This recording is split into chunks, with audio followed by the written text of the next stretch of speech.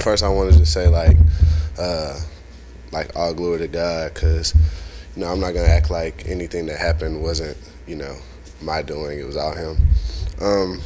As y'all know, I'm kind of honest about things that's happening on the team, and this win was like a great win. It was a great win because, to be honest, there was no doubt through the beginning, from the bus ride to the moment we left. There was no doubt in that we were here to win, we were here to get this dub, and we were here to go back home.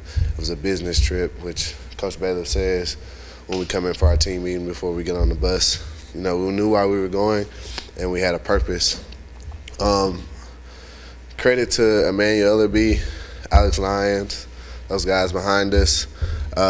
Offense, I think this week, if they weren't going, we weren't allowing that to affect us. If we weren't going, they weren't allowing that to affect them. So once we both started clicking, you guys saw, we got to rolling.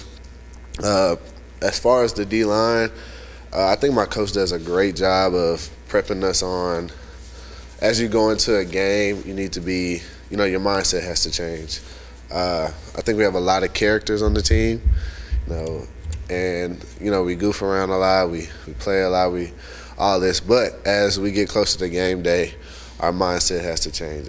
We get more violent, we talk less, we act different.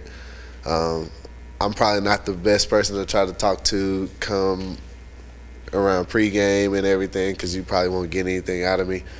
And that's the type of mindset that we had to take, knowing that I think the running back rushed for over 100 yards 6 games in a row, or it was something crazy. So you knew what you were getting. And I think that's how we played defensively. We were violent. Everything we did, we tried to do with a purpose. And I feel like defensively, we stuck together, and everybody trusted, the calls. We trusted the coaches. The coaches were confident in whatever they called, and we were confident in whatever they did call for us to run.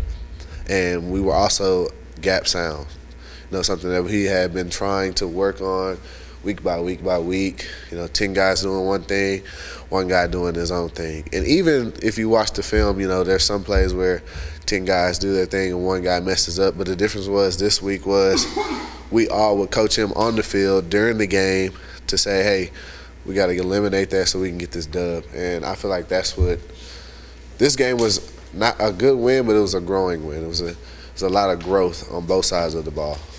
That felt real good, primarily because we took that as a challenge. We felt like, always as a D-line, we feel like we control the game.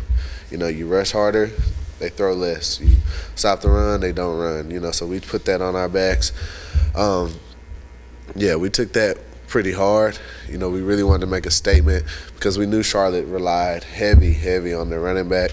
So, our coach Ocam, also told us every week, every day of the week, if you hold them to less than 100, we'll win the game. You hold 32 was another bigger back, 20 was another bigger back. So if you hold all the running backs to under 100, we'll win. And I think we held them to 86, and other running back, I want to say 40, 43, 42. So we took pride in how we wanted to approach this game. Senior night. So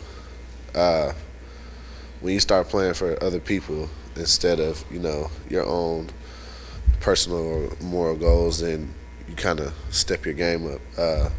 When you dedicate your play to Alex, Blasting Gang, some of the D. Brown, some of the great seniors on the team, that eliminates any type of doubt. You really want to do your job to the best of your abilities for them. So I think the UTEP running back is probably one of the best we're going to see. As of right now, I think he is the best. But when you got a good running back, you got a good O-line. So this will be another great challenge for us. We got to have another great week of practice to prep for them. So, we look forward to it, because if we can get going again, this team is young.